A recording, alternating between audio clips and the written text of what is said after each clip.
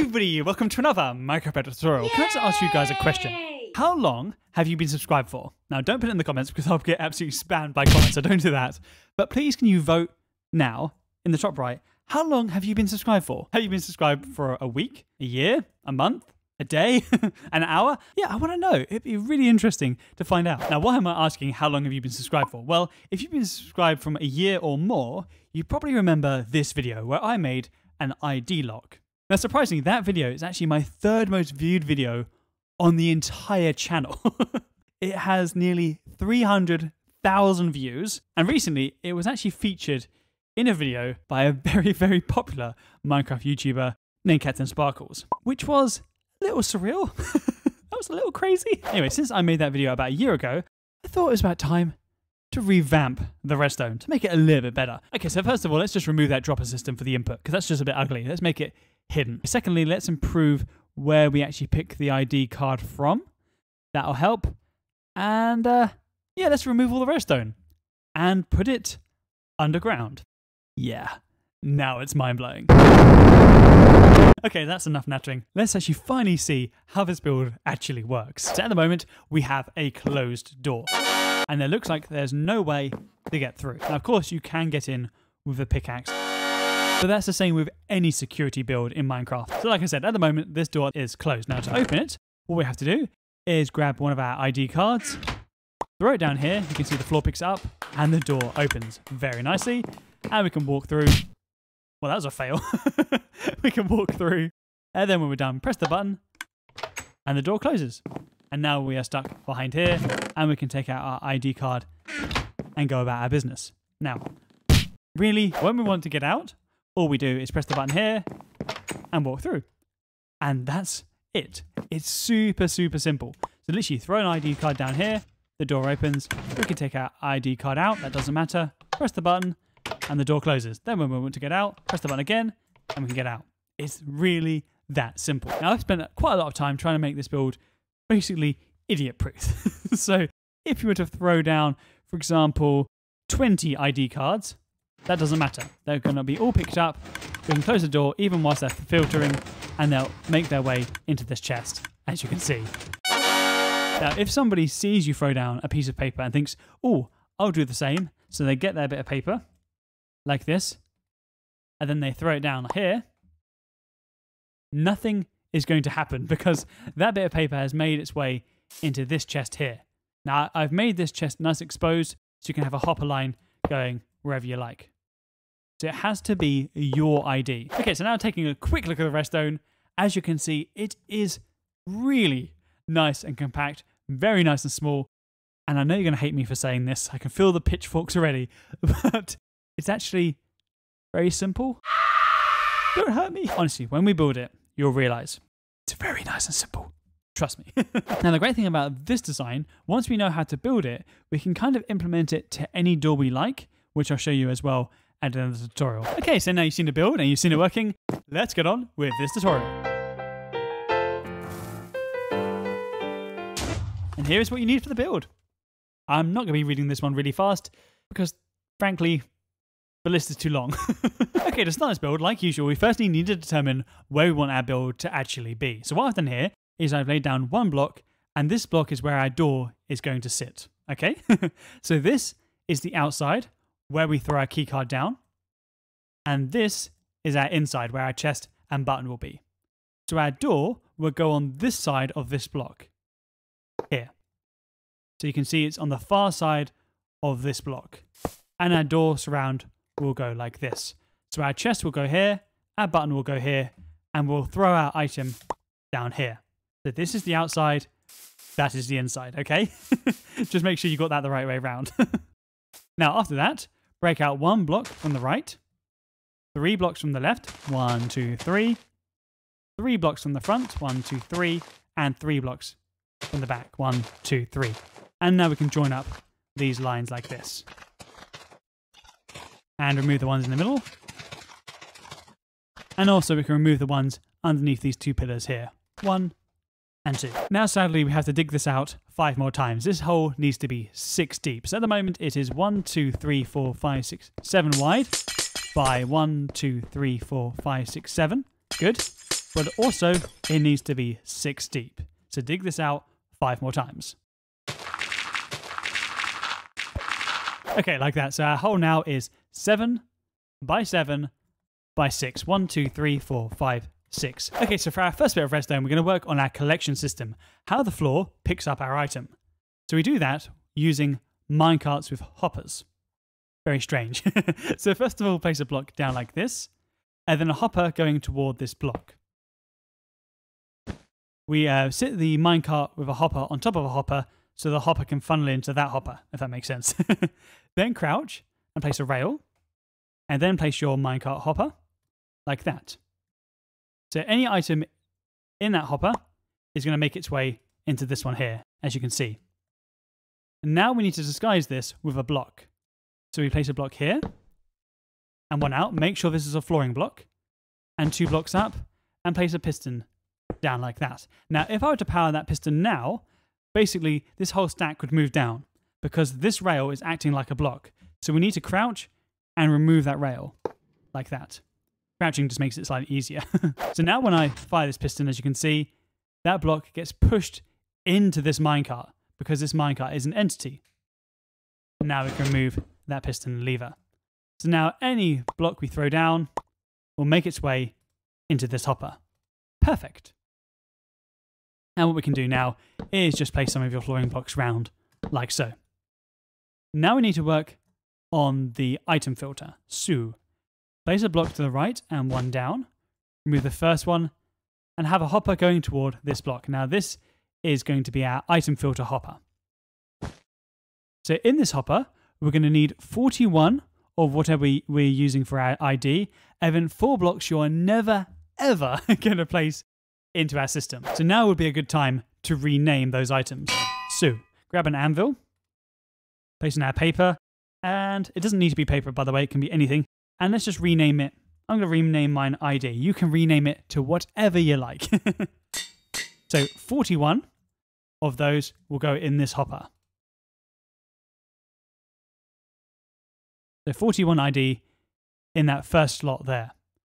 And then in the 4 rest, we're going to place 4 items that are never going to be put in our system. So now this item filter will work. But if someone throws in some dirt by mistake, this build will break. So I'm going to remove that 4 dirt and I'm going to rename it. I'm going to rename it something completely random, so it's never going to be placed into our system. Let's just rename it George. So 4 pieces of dirt called George, because I know that somebody's not going to throw in a piece of dirt called George. The contingency is a remote one. Now to finish off our item filter, what you need to do is come to the left-hand side, crouch and place a block here and 1 down, remove this block, and have a comparator coming away from that hopper there, and it should turn on. Then place a block here, 1 out and 1 up, and 1 to the right, and dust on all 3. 1, 2, and 3. Now you'll see this dust is on, and this dust is on, but this one is not. Now that's because this amount of items is only giving a redstone signal strength of 2. So that comparator is looking at that hopper, and based on how many items are in that hopper, it's giving a signal strength of 2. If I were to place in 1 more of our ID, as you can see here, then this turns on. So now it is a signal strength of 3. That's basically how an item filter works, because when it gets to 42, then we need to remove one of the IDs. So as soon as it gets to here, then this hopper needs to lose 1 back to 41. Does that make sense? So we do that by placing a piston like that, and then a redstone torch. Then grab a sticky piston and place it on the side of that torch, which should extend. Temporary block on top of it, 1 toward the back, remove this block, and have another hopper going toward that block. So you can see it's going toward that block there. So as you can see that at the moment, this sticky piston is extended with nothing in it. So as soon as I place in another ID card in here, that redstone dust will turn on, powering this piston, unpowering this torch, moving this piston down, so this hopper going down to here. One of those items, or the items, will start making their way into that hopper.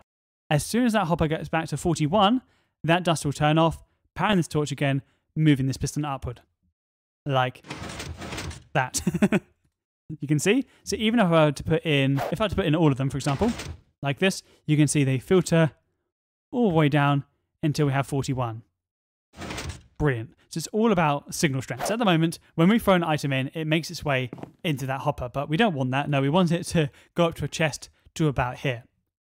So first you place a temporary block here and one out. Remove this one. Then have a hopper going toward that block and then have a chest here. So if an item were to go in this hopper, it would make its way into this chest and then into this hopper like this. Brilliant. Now, remove this block, crouch, and place a dropper. Make sure it's a dropper, not a dispenser, facing upward, like that. So now it'll go from here to here to here into here. Another dropper upward, another one upward, and then finally crouch and place a chest on top. So later we'll make an item elevator so that item makes its way from the bottom dropper all the way up into that chest. Good. But before we do that, we actually need to work on opening and closing the door. All right, now we can work on my favorite part, which is the opening and closing of the door. I love this system. So first you place a block here and one down. Remove the first one and have some dust. So it's quite obvious. If I were to power that dust, that door would open. If I were to remove the power source, the dust will turn off and the door will close. That's very easy. Now, place a block next to that block and a slab down. Remove this block and have a comparator going toward that block. Now place a dropper facing upward off the side of that slab. Crouch and place a block up and one up. Remove this one and then have a dropper going down. So we've made here an RS latch, one of my favorite components. So if I were to throw in a rubbish block, basically a block you don't mind throwing away in this bottom dropper, nothing's going to happen. If I power that bottom dropper, that item's going to make its way to the top dropper. As you can see, opening our door. And then when I want to close the door, basically I just need to power the top dropper. Like that. So you can see that's how it's going to work. Now, when I throw an item into our system, so one of our ID cards, like I said earlier, we get a signal strength of 3, so that dust turns on. And we're going to use the same function for this bit here. So place a block here and a sticky piston out, going toward our RS latch, and then dust on top. So that dust should be off because we can count 1 is on, 2 is on, but 3 is off as it is over here. As soon as one more item goes in here, that dust will turn on, extending our piston. Brilliant. And it will extend our piston because we have a redstone block here, moving that redstone block to here, which will power that bottom dropper, moving our item into this dropper, powering this comparator, powering this dust, opening our door.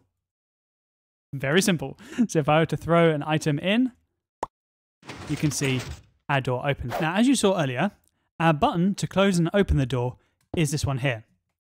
So how do we close the door from this button? It looks impossible, doesn't it? But no, it's not. And here's why. If we were to place a block here and one out, and then a comparator coming away from that block, I'm just going to place some blocks in here like this.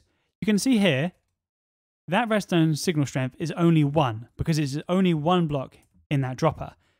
If I were to power that dust with a button, that signal strength will be 15. So you can see all of that turns on. So that's 15. That will still be 15 because the comparator has just moved the dust over. That will be 14 and that will be 13. So you can see this is not powered, but as soon as I press the button, it is powered. That's strange, isn't it? So we can use that to power our RS latch from the other side. So we place a block up, then some glass, a block down, and a slab. You may be thinking, why am I not using normal blocks? The reason for that is because of later. We will have redstone dust around here and stuff like that, and you can't have full blocks. So don't worry about it at the moment. Then place dust like this, 1 and 2. You can see that one is on, but that one is not on. And then from that dust, we're going to have an observer going toward that bottom dropper. So the face is detecting that dust. And as you can see, our door is closed. Because when that observer updates, it's going to fire a pulse into this bottom dropper.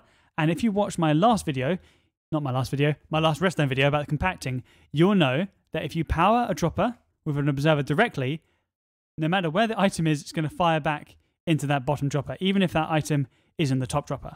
So it works backwards from what we have down here. Our item goes in, our RS latch turns on, and then when we press the button, that observer will fire, moving the item down. closing our door.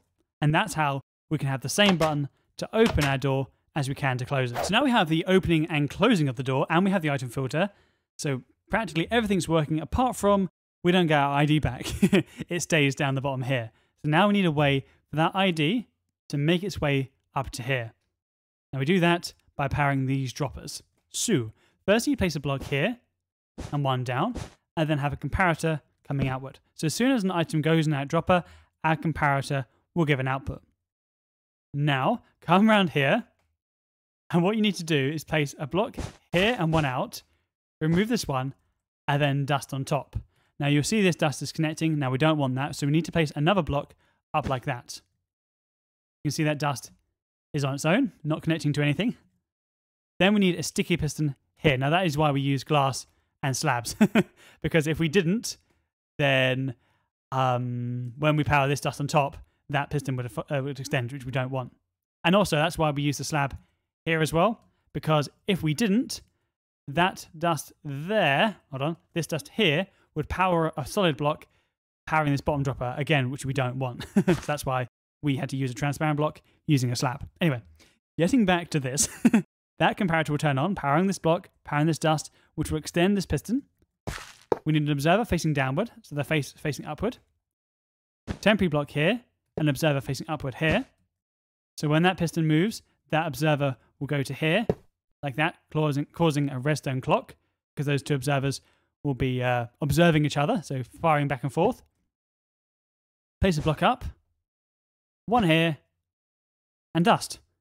And surprisingly, that's everything completely done. So if I were to place in an item in here, you can see our item thing starts, our item thing, the item thing, and it goes into here. So even if we were to put in all 23, they'll all make their way up to here. Now, just a word of warning.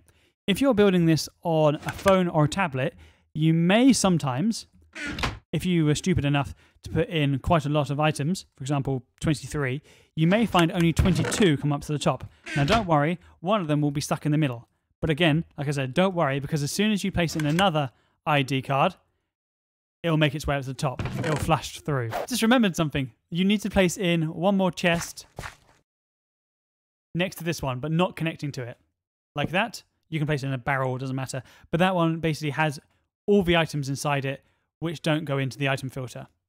That makes sense. So if someone throws in, for example, a diamond block or a piece of dirt, it will make its way into that chest. And if you want to, you can place hoppers down like this and have it filtering into a storage system, whatever you like, all right? So that is it completely done. So now we can cover up our redstone like this with our blocks. And that's it. So if we throw an ID card down here, you can see our door opens, makes our way up to the chest. Brilliant. Close it, and that's it. And of course, I would recommend building a wall here because you don't want people just walking around. Now, I do realize that some of you may want to build this exact design, but for your own doors. For example, a 2x2 or 3x3, it doesn't really matter. Now, to do that, what I've done here is I've laid out this very simple design. Now, it's absolutely hideous because it's huge, but it's super simple, just to help you understand how you can do it. So, the basic principle is the same. When you throw an item down, it works exactly the same. So it goes into an item filter. When that item filter gets to 42, it allows one of the items to go through into our item lift, or then goes up. And we're using a very simple auto-firing dropper into an item lift. It's really simple. When you can download the world in the description and you can have a look for yourself. Now you may notice that this item filter is slightly different to the one I used over there, but you can use whatever item filter you really want to. It doesn't really matter. But this one works by having 2 bits of dust on like that. When we get to 42 items, that turns on, powering this block, unpowering this torch, allowing one of the items to go down and into our item lift. At the same time, as another item goes into here, we need to set off another chain of events. So when 42 items go into here, so when another one goes in there, like I said, we get a signal strength of 3. That's why we have this dust here. So when this dust powers, this block powers, which powers the bottom section of our RS NOR latch, moving that block up to here. Now, when we do that, when our RS NOR latch turns on, as it were, we need our door to open. So that item is going to move up to here, powering that comparator, powering that block, unpowering this torch, unpowering this dust, opening up this door, because these pistons will retract like this. Yeah? That makes sense? And now we can take our item from here. And the confusing part can be the closing, but honestly, when you break it down, it's not too bad. So when I power this button here, this dust obviously will power here. It will also power this block, which will power this dropper, moving that item down to here, which turns off our comparator, which turns on this torch, powering these pistons. So our door will close. Does that make sense? So that's just the two ways of the RS Null latch. But also with this button, another thing's going to happen. When this dust powers, sorry, my phone's going, you hear that? When this button powers, this dust, like I said, will power. And at the same time, as you can see, it's going to power this block, unpowering this torch, and turning off this dust. So our door opens. Can you see that? So that's how you got it to work. You've got to make that button, turn off our RS Null latch, which will close the door, and at the same time, power the block with the torch, which unpowers our door.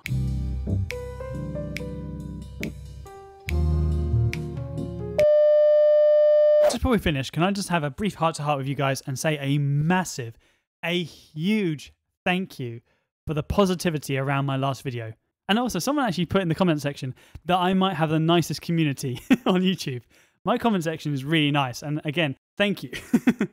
It's really awesome, so thank you so much. Oh, that was, again, quite a long video, a lot of talking. I'm losing my voice. It's been a recurring theme for quite a lot of my videos recently. Soon I'll be like, hello everybody, welcome to the Minecraft Bedrock tutorial.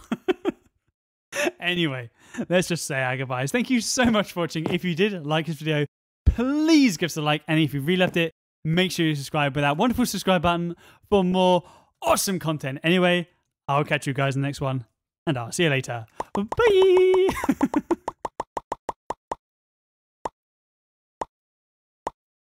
Have an ID card.